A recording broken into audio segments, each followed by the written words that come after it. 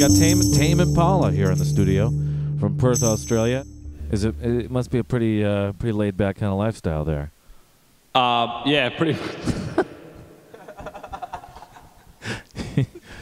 I was gonna say.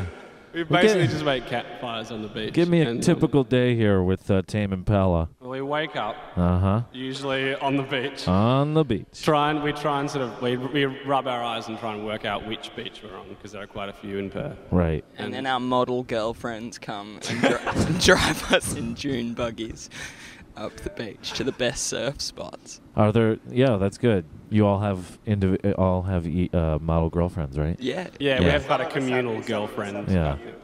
And they're all... We kind of share. They just pull up on dune buggies? Yeah, there's no rules on the beach, so like it's polygamous mostly. We just kind of actually a law on the beach. have a actually like free land.